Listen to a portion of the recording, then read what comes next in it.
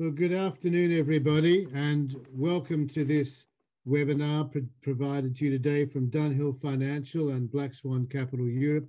We're delighted you could join us this afternoon. We're going to go through a presentation specifically for Americans and US connected individuals living in the Netherlands specifically and across the EU, and in regards of what's happening in the financial markets, what it means for you, and some perhaps some ideas and benefit to you. We go to the next slide, please.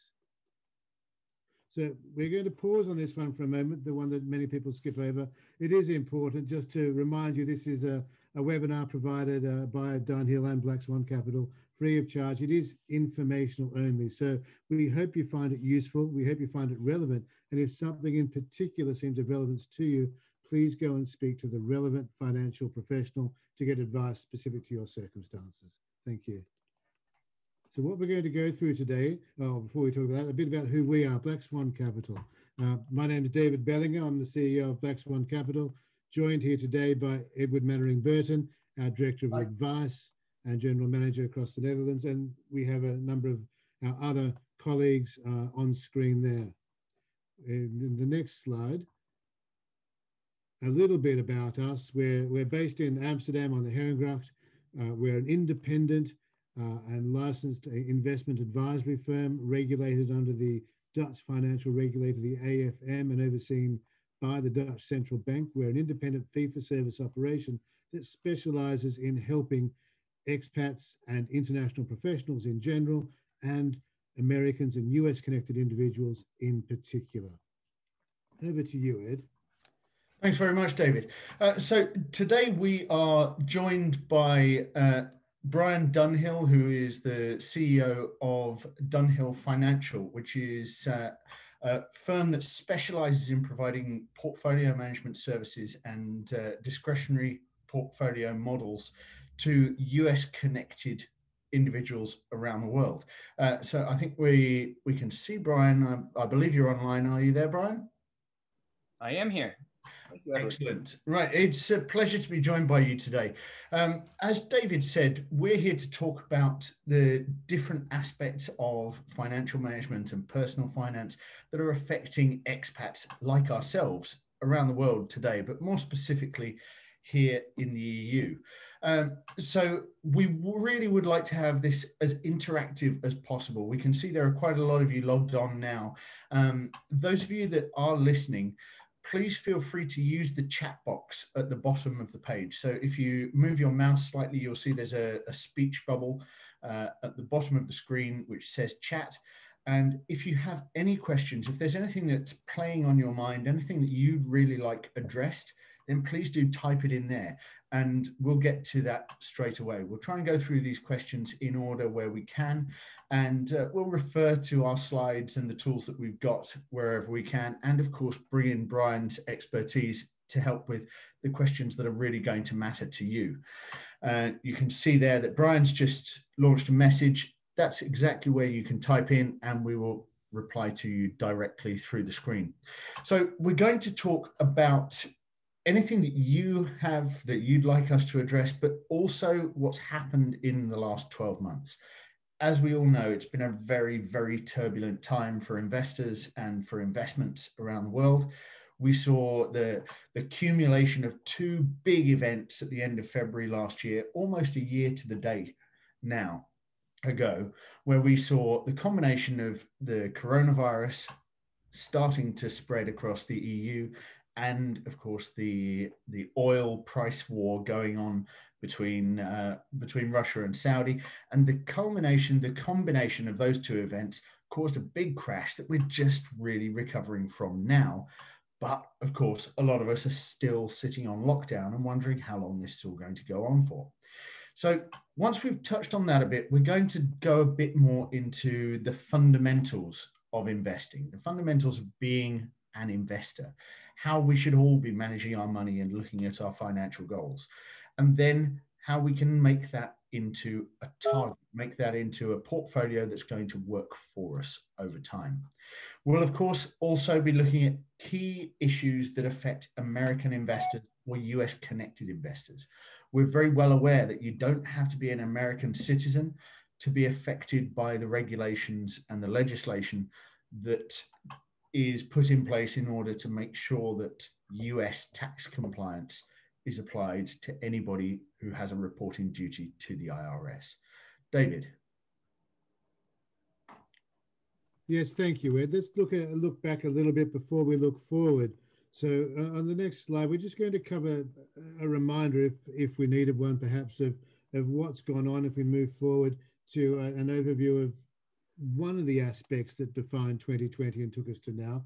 On the next slide, you'll see government and central bank support and what that meant. So in rather an extraordinary period of time in the last year, we saw in a rather coordinated approach across the EU, across the US, the UK, and many countries around the world where central banks basically printed a whole lot of money. They stimulated the economy to protect it from the downturns associated with the lockdowns of COVID-19, that restrictions of travel, the restrictions of business, and to avoid business failures, to avoid industry failures and larger unemployment, a lot of money was pumped into the economies. And we've just got a summary of that there, rather unprecedented in the amounts that went through. It's still going on with the US government talking about it right now.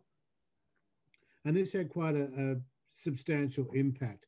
There was, if you do go forward, a personal impact and a global and national impact as well.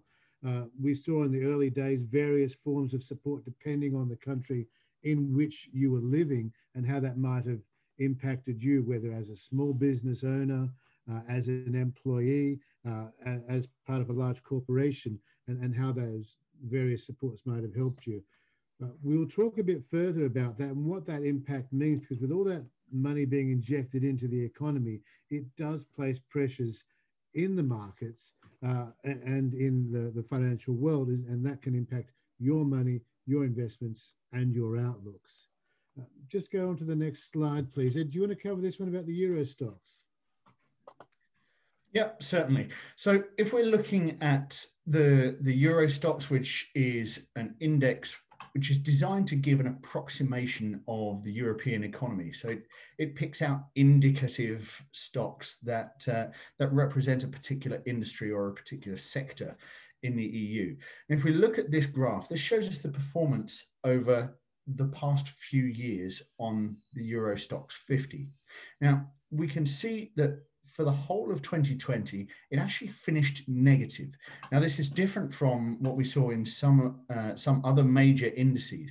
The US in particular actually finished positive for the year 2020 and bounced back from the big crash at the end of February, start of March.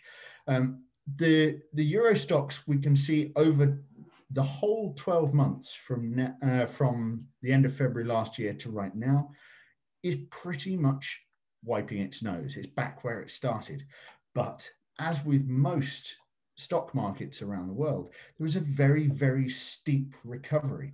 So the period where we saw the biggest crash from the end of February into March 2020 was the fastest 20% drop in global markets that we had ever seen. It just absolutely plummeted. But then we had one of the fastest recoveries ever seen. And so April for the US was actually the best month that they had on record since the 80s. And we can see that there's still a lot of potential for growth in Europe, as long as this coordination and as long as this reopening and recovery continues to work. David. Thank you, Ed. And it also shows and reinforces, I think, a couple of points about stock markets in general and investing in general. If you go to the next slide, we'll look at it in the context of the Dow Jones. The Dow Jones is one of the measures of the New York Stock Exchange Index, and we're looking at it over a larger time period.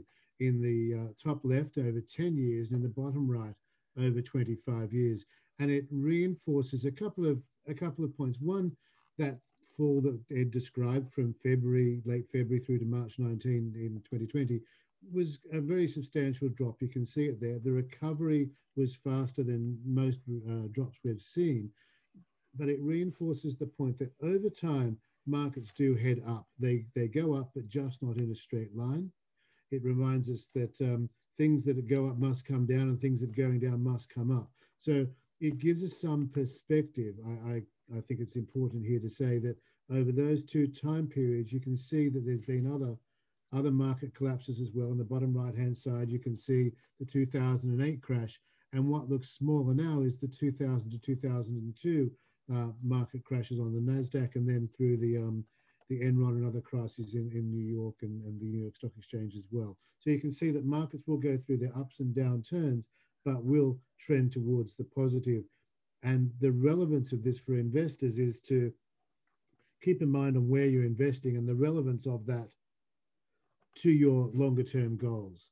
You know, if we go forward just quickly, I'm going to skip this slide and go on to the next one and talk a little bit about other aspects of investment. And when markets turn uncertain, there is what we call a flight to security. The best measure of that is gold.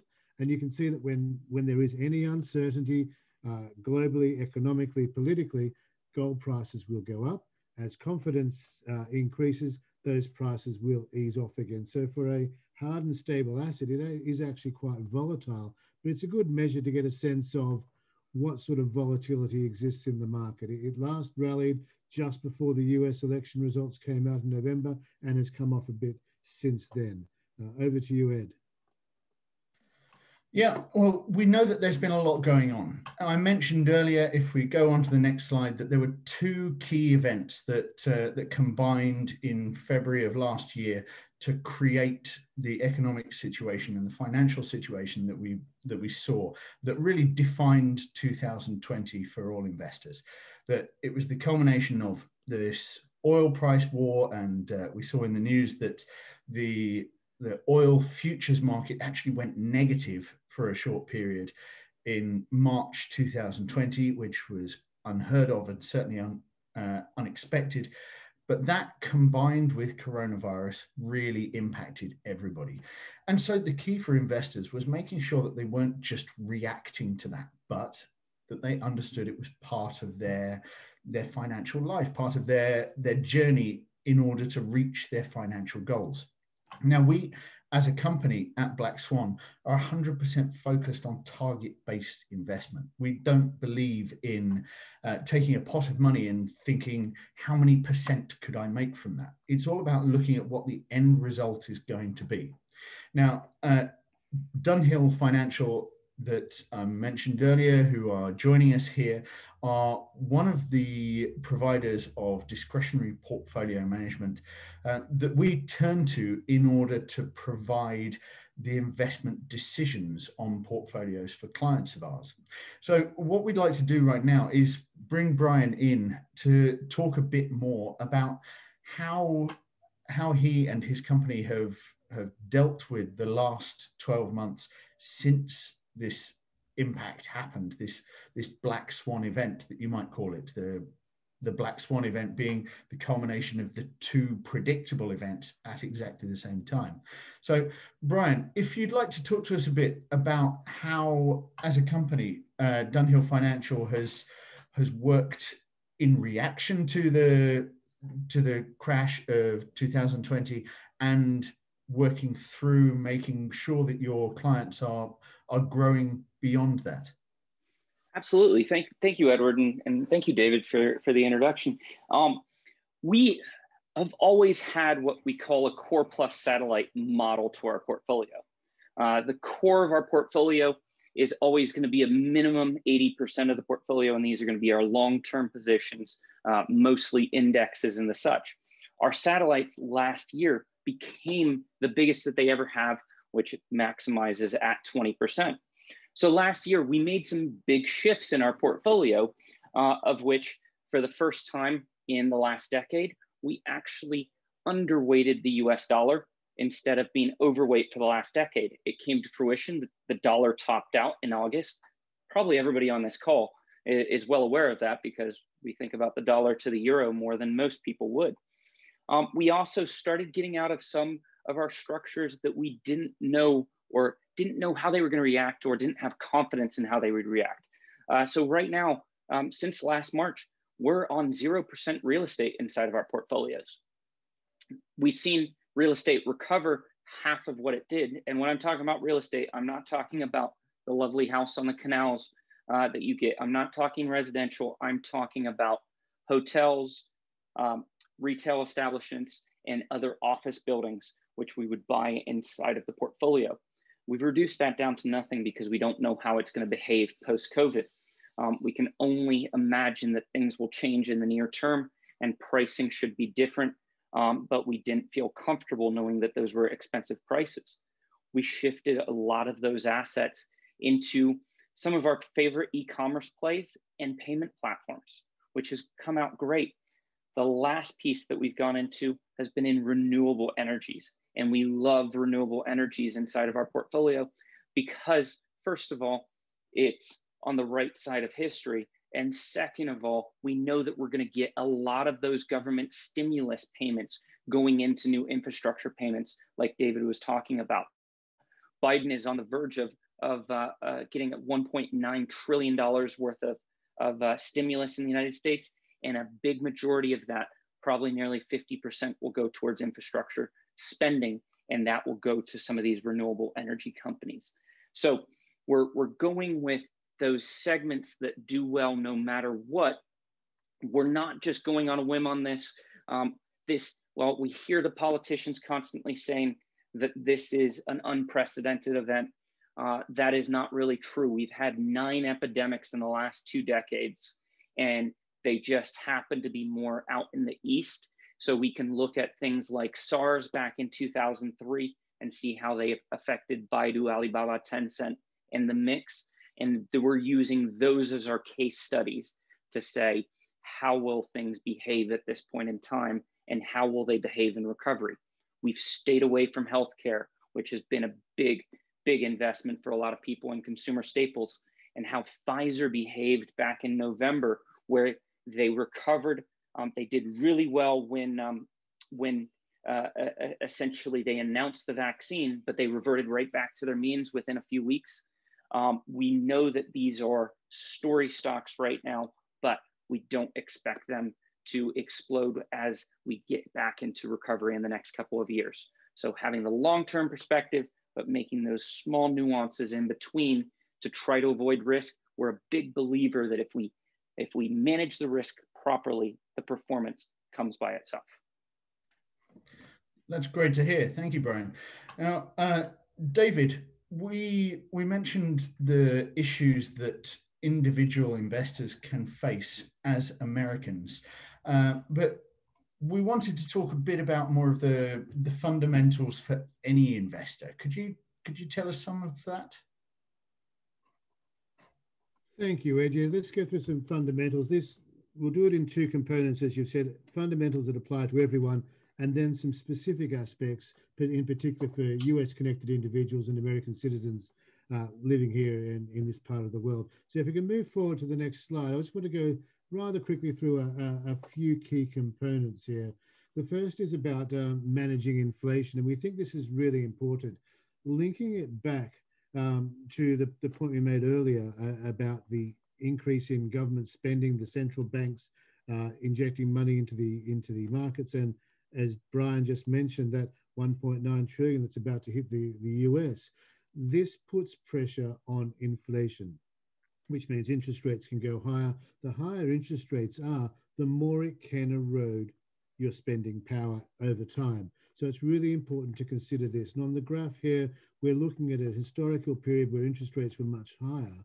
But in that period of 20 years from 30 years to 86 through to 16, you can see that purchasing power more than halved in that period. So your spending power eroded quite strongly. It's important to keep that in mind. And if you jump to the next slide, there's a rather simple way you can keep track of it in your own mind by following the rule of 72. This is a nice way to see the impact of inflation or the growth of an investment over time. Looking at the top left-hand corner there, if inflation was to sit around 3% per annum, that would mean, using that rule of 72 divided by 3%, that your purchasing power on an amount of money would halve effectively over 24 years. So if you thought you might want to retire on 5,000 euros a month in 24 years' time, in today's money, you might actually need double that, 10,000. And just bringing that together and looking at inflation on the next slide, this is where inflation has been at in recent times. the central banks in Europe and the US and the UK particularly like inflation between 2 and 3%. They have a much lower tolerance for high inflation that they had in the past. However, they're going to be under pressure, we think, in the medium term, as the impacts of this spending flows through the economy. So a couple of things will happen. We think interest rates may increase a bit. That's going to put more pressure on you as an investor in terms of keeping pace with inflation. Having cash in the bank earning no interest is going to hurt you more in the long term. And to the limit that they will control inflation, it needs other outlets. If the central banks don't allow inflation to get too high, if they do keep it to around that 3% mark, it may manifest in other areas over time. That might in the medium term come out in terms of taxes, exchange rates, or indeed be kicked down the road to the next government as may well happen. Thanks. And then to the next slide. The other point I just want to mention quickly before I jump back to Ed is that just in terms of making sure we're all speaking the same language, if you like, that when we're talking about investments and different types of investments, in general, the higher the short-term risk of an investment, the higher the longer-term return. In the bottom left-hand corner, Treasury bills is a bit like having your money in the bank. You don't expect there to be much risk. Indeed, there are sometimes protections around losing money, against losing money, and the returns at the moment are about zero. Indeed, for larger values, they are indeed negative in some European markets. As you move up through fixed interest, which is government and corporate bonds, the risks are still low. If you can remember any news reports from 2008 and 9 of saying a country defaulted on their loans, that will be a government bond where they didn't pay it back. It's so exceptional it makes the news. So it typically is considered a lower risk investment for large countries and large companies, where you invest your money with them on a loan basis and receive a coupon or income payment before receiving your capital back, as opposed to investing in stocks, which is another word for shares, also called equities, in which case you invested in stock markets typically, which have a chance of going up or down. That risk is reduced over time. So when we're talking about investment management, we're talking about a portfolio combination of those. Over to you, Ed. Thanks, David. Yeah, so moving on to the next slide. One thing that we're asked quite a lot is what would be an ideal portfolio for me? Now, of course, we have to be individual about this. We have to look at your goals and your targets in order to put together an investment structure and an investment balance that's going to work towards your objectives. But what we've got here are just some massive generalizations to give you an idea of how that might be built up. So we're going to look at the moderate portfolio in the middle. So here is an investor who has 50% in stocks or equities or shares or whatever you want to call them, 40% into bonds or fixed interest, and then 10% kept in cash. Of course, if you look above and below, the conservative has more in fixed interest, more in cash and less in stocks. And then the more aggressive portfolio has more in stocks because, as David said, they might have higher volatility, but they would then be expected to produce higher returns over the long term. Now, the problem for a lot of investors comes when they simply allow their portfolio to do its thing on its own. So we're going to imagine that somebody who's got one of these moderate portfolios, as you see in the middle there, with 50% in equities, 40% in bonds, and 10% in cash. Then we're going to take a real period of time from recent history, and show how that would affect that portfolio. So looking at the next slide here, you can see that 50% in stocks at the start, the equivalent to $50,000, euros, whatever it might be. We've just used round numbers here to make it simple. Now, we took the 5 weeks up to March the 20th of 2020. Now, in this situation, we had a big crash in the US market. Now, during those 5 weeks, the S&P 500, the list of the 500 largest stocks by market capitalization in the US, dropped by 29%. So that meant that $50,000 or euros that you started with is now worth only 35.5. The US bond index dropped by 3% over the same 5-week period. So in that month, it dropped from $40,000 to $38,900. And of course, the cash stayed the same over that 5 weeks, as we would expect. Now, look at the column on the right and look at how this has affected the balance of this investor's portfolio. So that 50% that was in stocks has now dropped to 42% relatively because of the bigger effect. The 40% that was in bonds has jumped up to 46% of the whole portfolio, and the cash is now 12%. So that's 20% more than the allocation that this investor wanted. So in a situation where markets are down, then there's an opportunity to generate growth from that. There's an opportunity to buy that value. So we should be looking to take a little bit more risk in order to build a recovery from a crash. But by doing nothing, this investor has actually made themselves less aggressive in terms of their portfolio. So by increasing the percentage of cash and the percentage of fixed interest and decreasing the percentage of equities, that has become a much more cautious portfolio overall. So by doing nothing, this investor has actually gone in the wrong direction relative to their own goals and targets.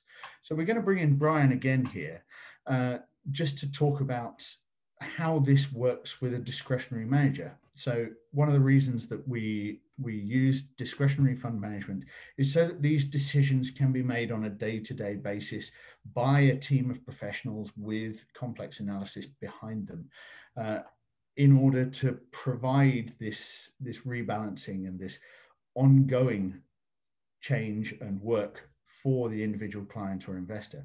So Brian, why don't you talk to us a bit about how that works in practice for an investor with one of your models?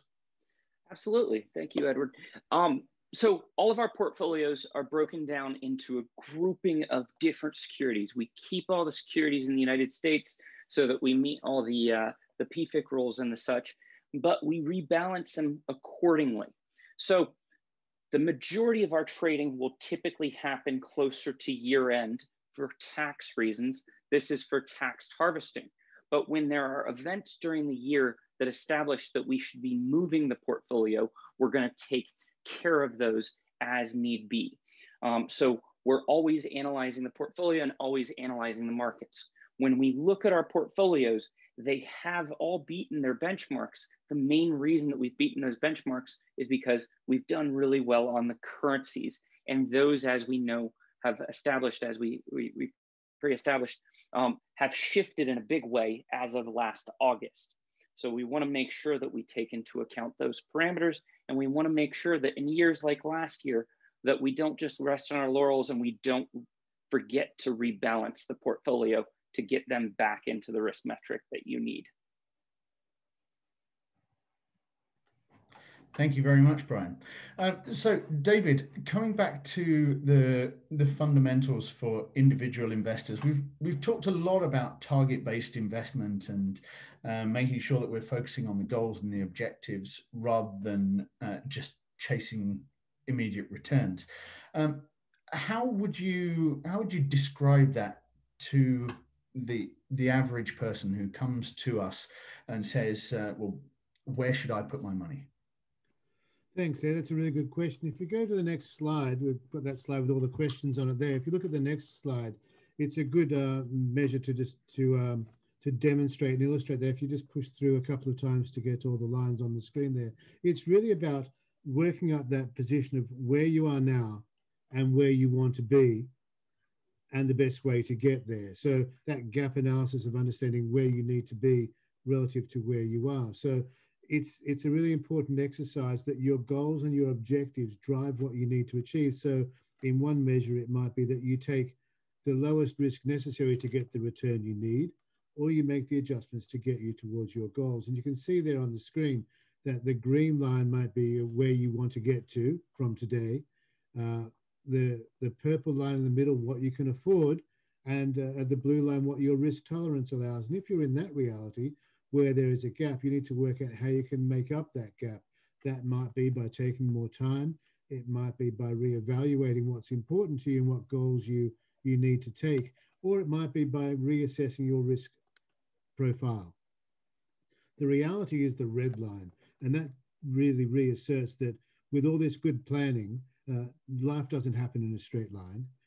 In all situations, the best plans will not stay still for 20 years, and neither they should. They should be reassessed every 6 or 12 months and made sure they're still in line with your goals, just as the portfolio that Dunhill manage, and as we've been talking about, will be making those same readjustments. Starting with that question, is this investment still aligned to help me achieve my long-term objectives? The investment being the means to the end of realizing those. And so it's really about that ongoing management to see if you have that alignment.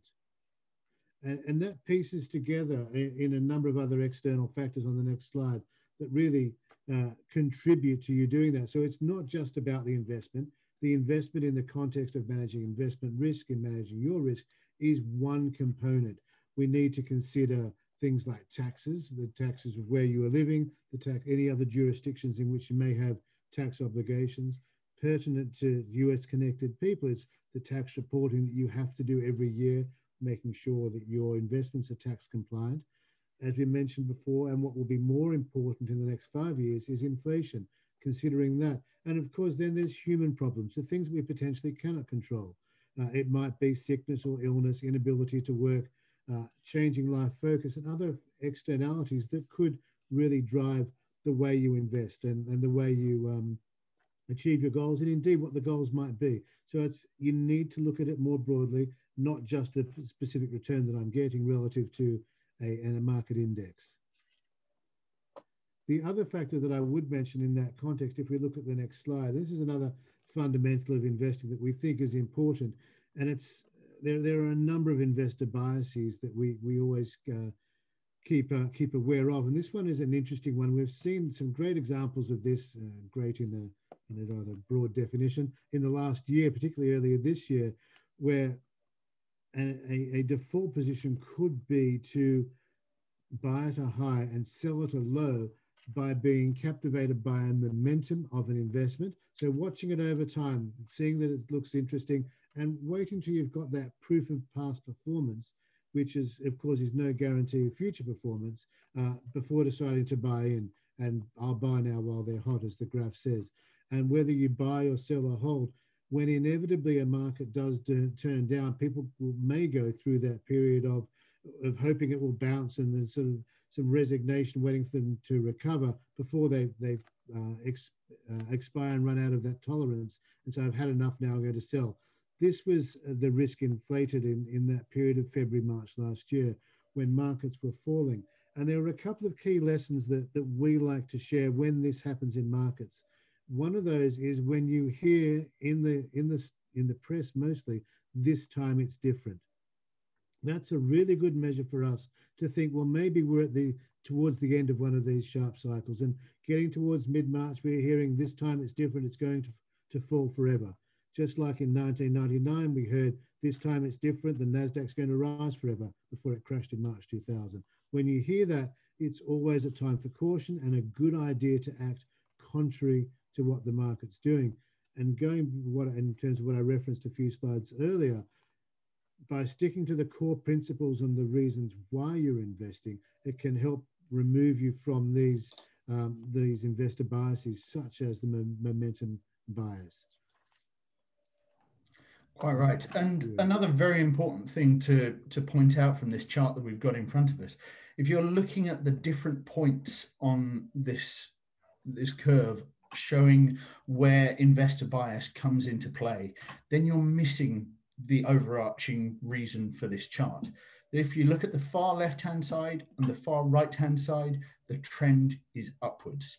So if you're in it for the long term and working towards your goals, then you really shouldn't be paying too much attention to these individual points and how they might be affecting you.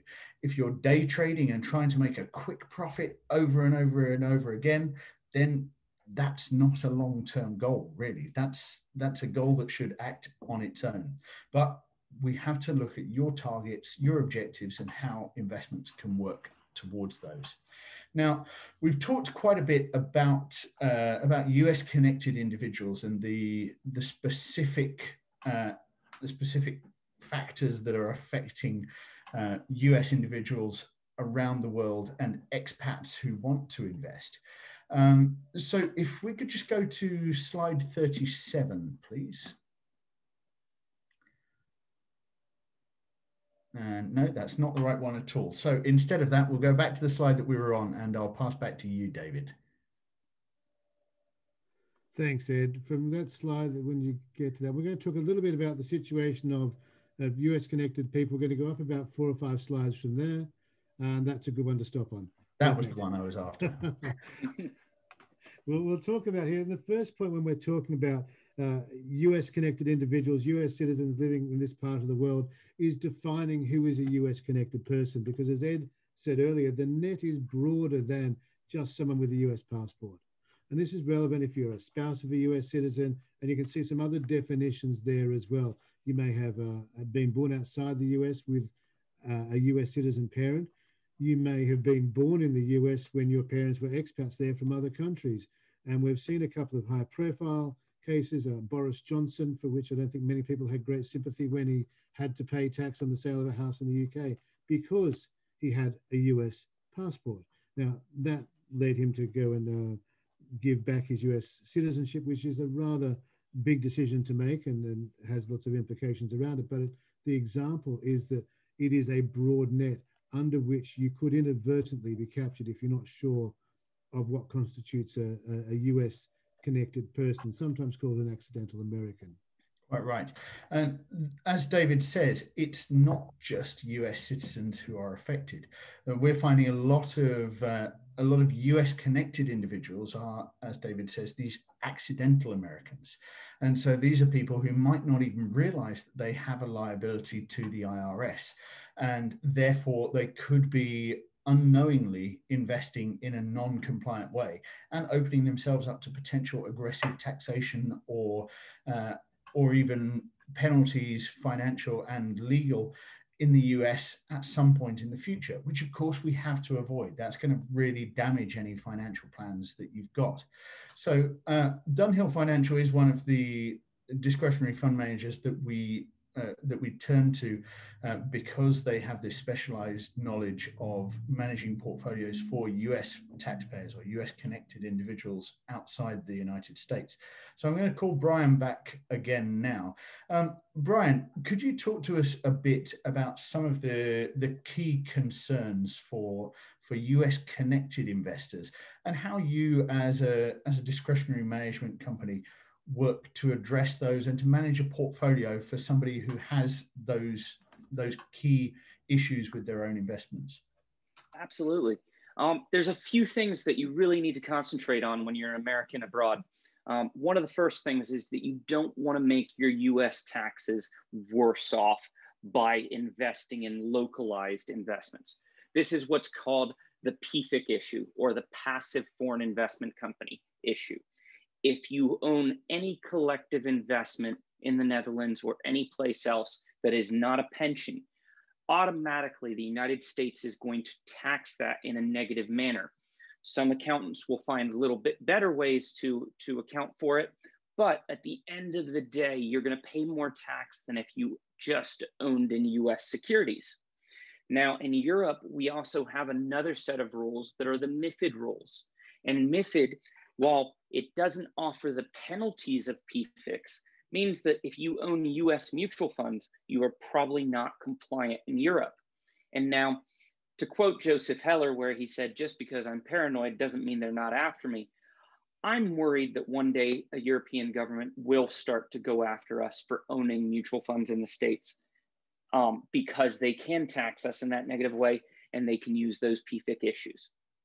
So we don't want to be using US mutual funds. We don't want to be using European UCITS or even European exchange traded funds because those would be considered PFICs.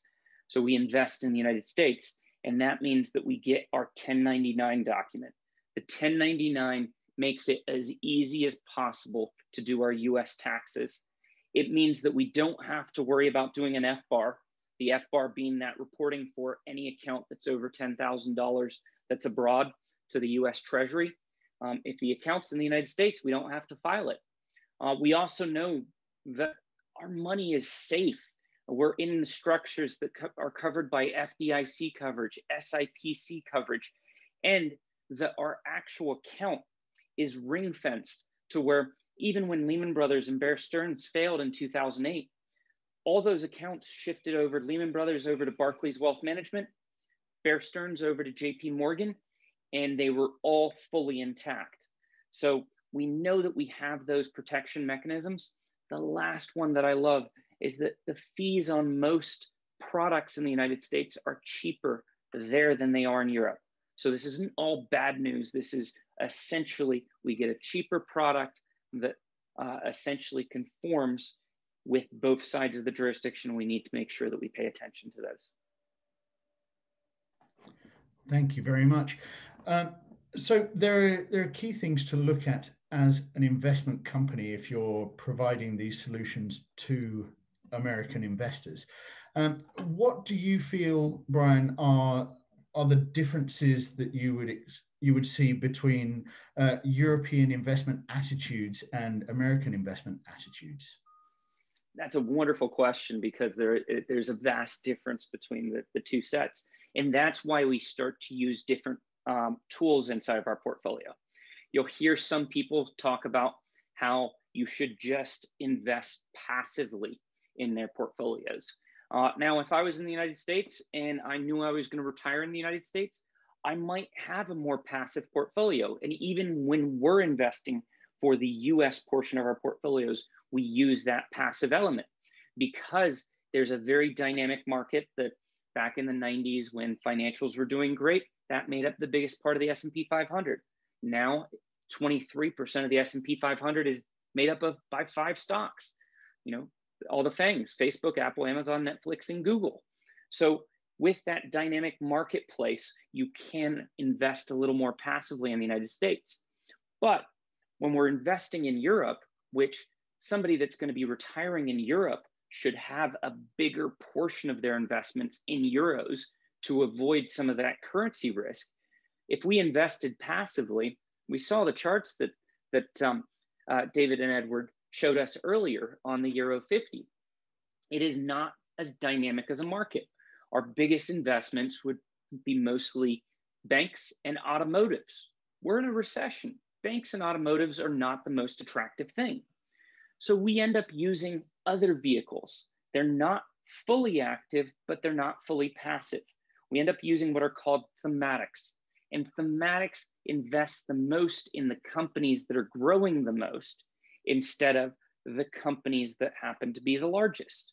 For instance, we just saw the shareholder reports, the annual reports for Spotify. They did a whole theme on Sgt. Pepper's Lonely Heart Club Band, which I learned that was actually the first album that didn't have a single. You were supposed to listen to it all in full. And that is exactly what Spotify is trying to do with their earnings.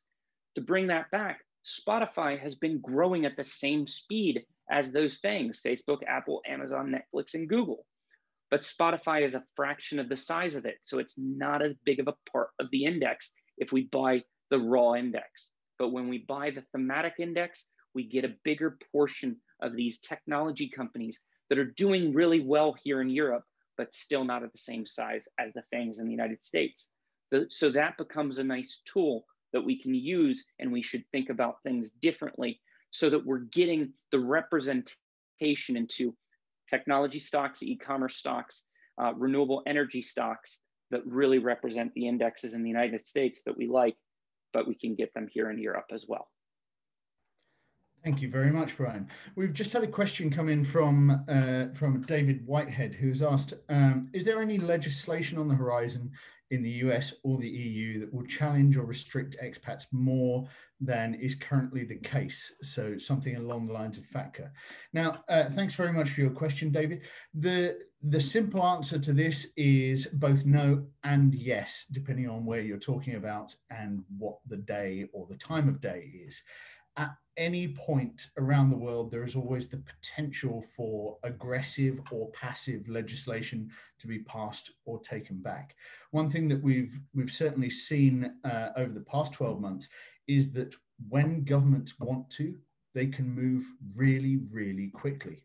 And so this is certainly something that we see with tax and financial legislation.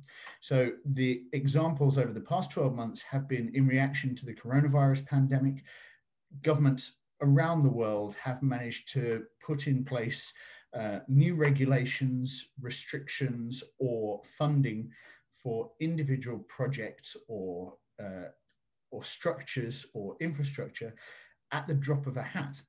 Now, this, at the same time as being very reassuring in a crisis, is also a little concerning for anybody who is looking at how legislation and jurisdiction will affect their investments. And so we always have to think in terms of what if.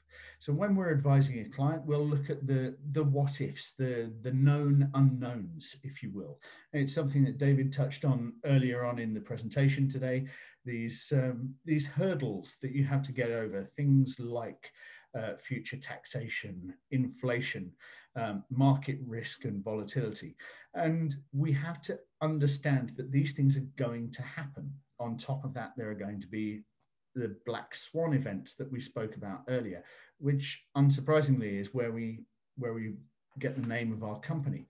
And so looking at these things as potential for the future rather than categorical certainties gives us the ability to look past them and plan for the longer term.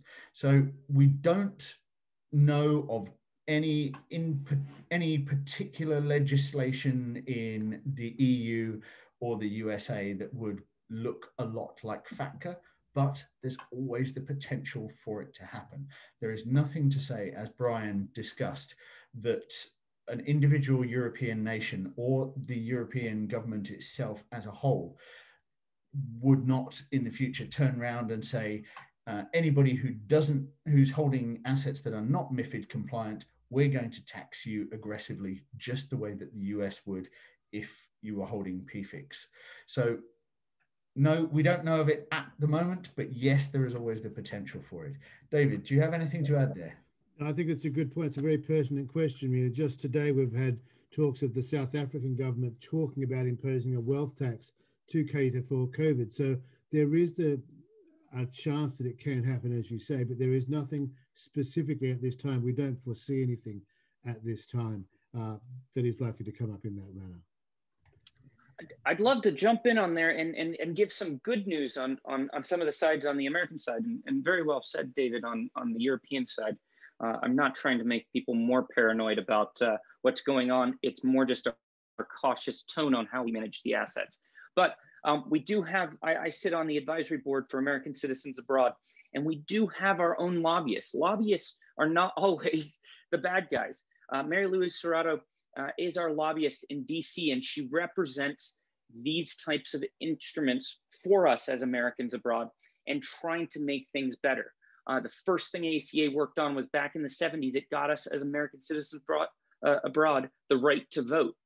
And just a few weeks ago, Dunhill Financial, including ACA, AARO, which is Association of American Residents Overseas, and many other accounting firms and investment firms started the Residency-Based Taxation Coalition. So essentially, we started trying to unify, to work together to try to make a coalition to work with Mary Louise and all the other groups in advocating towards making our lives simpler as Americans abroad.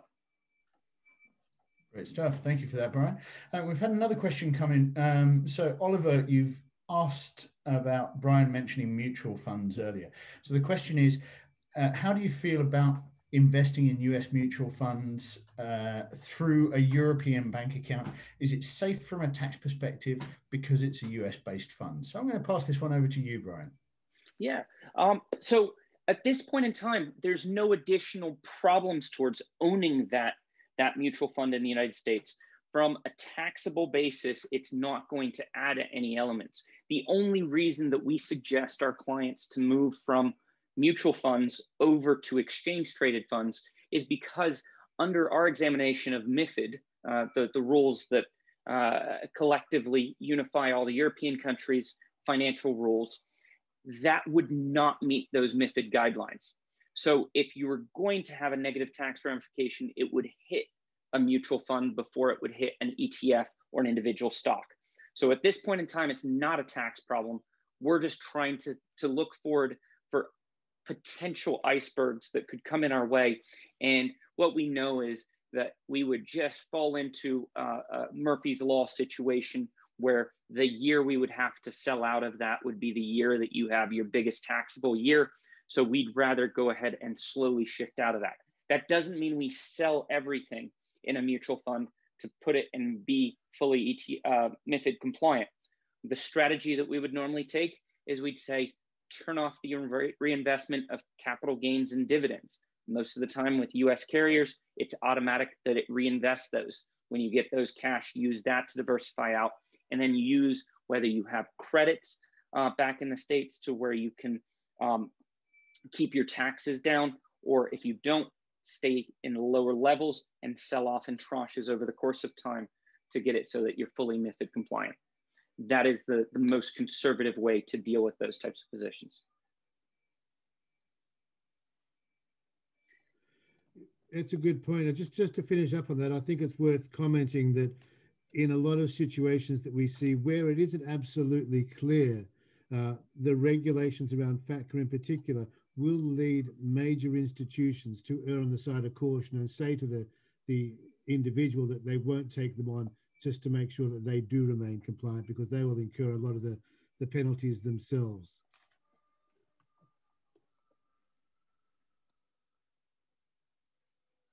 We have a couple of more questions coming through. And while we're reading those through, Brian, would you like to expand then a bit more about what's going on at Dunhill and how you're projecting the year ahead? Absolutely, absolutely. Well, we'll go back up to our currency exposure, if you please, Avi. So one of the things that really makes us different from most of the other providers out there is that we're predominantly building portfolios for Americans in Europe. So what does that really mean? It really means that we're concentrated on currency. And if we go down to the next slide, we'll talk about natural hedging. Now, essentially, this is the MSCI Global Index. So what that really means is that if you took every company around the world, this is how much they would be represented in each region. 57% of the stocks would be American. Now, if you look at any US portfolio manager, it doesn't matter if it's Goldman Sachs, Merrill Lynch, Wells Fargo, et cetera, most all of them will have about 80 to 90% of their investments in US stocks and bonds. This is what you call a natural hedge. So they over allocate to the US dollar so that you don't have as much fluctuation when the US dollar goes up or down. The other exposure goes more into emerging markets than it would in developed markets. So the same thing happens if you were to walk into a Dutch bank or any other European bank. They're not going to only invest 14% in European securities because that's what the MSCI Global Index tells them to do. They would over allocate maybe 45 to 55% of their investments would be in euros. And that is what we're really looking at doing. We're looking at increasing our allocation into the currency of which the client feels they're going to need the assets in. And that reduces their currency risk back to what it should be. So if you can skip down actually to slide 45, you'll see the different brackets of how much we're allocating to the US in our different models. So you can see the US is still half of our portfolio on the left in euros instead of closer to 70 or 75% as we would have in our US dollar models. Now, many of you on this call are not going to know whether you're going to retire in Europe or the United States. So I'm going to use a sailing analogy for you. If you knew you were going to leave Amsterdam and you didn't know whether you wanted to go to New York City or down to Miami, we would sail towards North Carolina halfway, because until we get closer to our destination, we can tack either to the north or the south without having to cover twice the distance. Instead of going all the way to New York and potentially that being perfect, but potentially having to cover twice the distance by having to go all the way down to Miami. If you're an avid sailor like I am, essentially that can be a good thing. But if you're just trying to get there fast, that's not going to be a good thing. So with this analogy, if you don't know whether you're going to retire in Europe or the United States, you might just make a mix of it.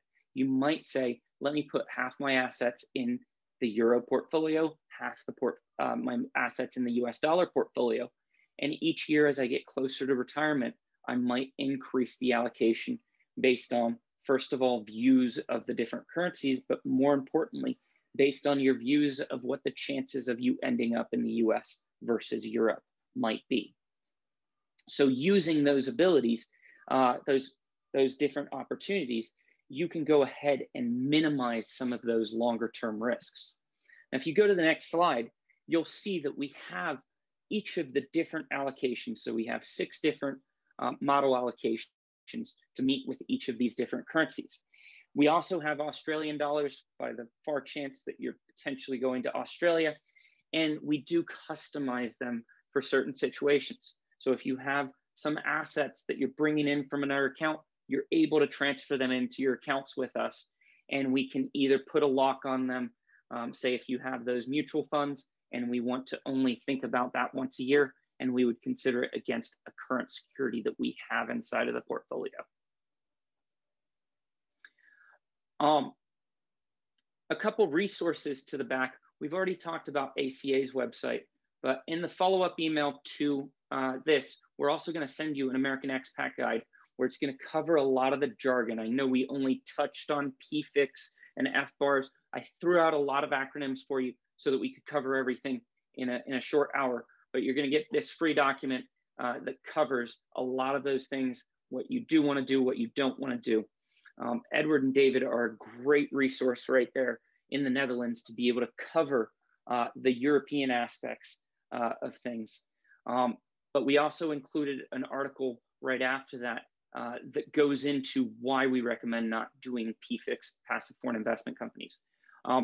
We're not accountants, so we linked on the next slide a article. If you Google anything about PFIX, you're going to find things that agree directly with that. And we also have a few other resources in here.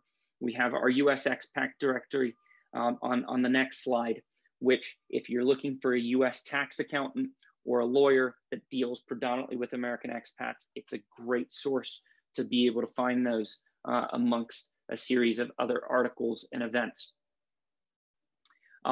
We always talk about, and if you can go to our YouTube channel, the 7 things that you need to select a financial advisor. And one of the things in looking at the American side of the firm, so in ours, is going to Broker Check, which essentially is the SEC's website. And you can look into the background and the regulation of the firm. So you can look at how boring I've been over the last 20 years and the last decade since we set up Dunhill Financial. A few last resources is going to be the IRS's website where they have the full double taxation agreement. This is a perfect place to start with where everything is taxed on the different sides. And on the next webinar, we will most likely have a US tax accountant that will be able to talk about those complexities with the Netherlands and with the United States. That being said, we have hit our time. I know we have a few extra questions on here. David, Edward, do you have a few minutes to be able to answer these questions and say any final thoughts? Of course. I did just type an answer to Jeroen's question there. Jeroen, I think you misunderstood a little. We're not based in the UK. So Black Swan Capital is based in Amsterdam. We're here in the Netherlands advising clients across Europe. So we do have a sister company in the UK called Black Swan Financial Planning, but that is a completely separate firm, and that is licensed in the UK under the FCA, the Financial Conduct Authority, whereas we are licensed here in the Netherlands with the DNB and the AFM. So the second part of your question about how Brexit could affect European investors and clients, I'm going to take away the the idea about affecting investors and clients of ours, because of course we don't deal with UK-based investors due to our licensing and our office.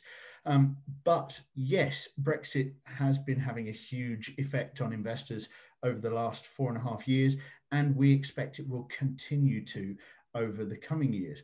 What we are seeing now, though, is that there's still a lot that we don't know about Brexit. At the start of this year, when this transition period came to an end, there were lots of different competing theories about what was going to happen to financial markets, to different market sectors, to different types of industries and commerce, and to individuals who might have properties in Europe as well as in the UK, or bank accounts or investment assets, whatever those might be. Now, some of those predictions, of course, have come true, and some of them have been completely wrong. Over the past couple of weeks, we've seen the pound growing very, very strong against the euro, and in particular against the dollar, which was very unexpected. But it has shown that there are still some things that we can't predict. Even when we know an awful lot of detail about a particular subject. So again, it comes back to looking at your targets over the long term, rather than trying to guess what's going to happen tomorrow or next week or next year. If you are an investor who has assets in the UK, then you really need to make sure you're getting very good tax advice, both in the UK and where you are a primary tax resident. So if you're living in the Netherlands and you have properties or investments or bank accounts or expenses in the UK, please make sure that you're getting advice based on that jurisdiction, and it must be licensed in that jurisdiction. Somebody who is licensed as a tax accountant in the Netherlands might not be licensed to advise on those assets in the UK, and the same with a financial advisor. If you're taking financial advice on your investments in the Netherlands, that advisor might not be licensed to advise on, let's say, a UK ISA or a UK pension, the same way that an advisor in Hong Kong might not be allowed to advise on a pension in the United States. So make sure you're getting proper regulated advice from a qualified professional in your area. David. Yeah, very good point, Ed. It's a most important point. And I think it's important now to summarize what we've been talking about today. You know, it's complicated and complex when you invest anyway. It's particularly so, or can be, for Americans and US connected individuals, as we're not only managing the dynamics of the market, which we've talked about and have been much more volatile in the last year than they have been in recent times, but you also need to consider your tax residency status, which is different from your citizenship, and any jurisdictional pressures or obligations that you have in different countries around the world. That is where you live and where you have tax obligations, such as in this case, the US, and to make sure you're compliant with those. If you're unsure, if you have any questions that you'd like to ask directly, rather than in the forum here, please feel free to contact us. Our details are on the screen there, info@blackswancapital.eu, and also to contact Dunhill as well through their connections on the screen right now, through their website, dunhillfinancial.com. You can contact either of us directly with any specific questions. In summary, I think in terms of investment perspectives, our mantra is that you focus on your goals and your objectives, and they should drive your investment decisions in terms of where you are investing and where you are putting your money, rather than what might be happening in the market yesterday, today, or tomorrow. The long-term goals should drive it, making sure you're getting good independent advice and you have the right partners who are expertly managing your money in a compliant manner. Yeah. So thank you very much to everybody for joining us for this webinar this afternoon. And as David said, we look forward to receiving your emails. And thank you very much to Brian for joining us as well and giving your expert opinion on the matters at hand.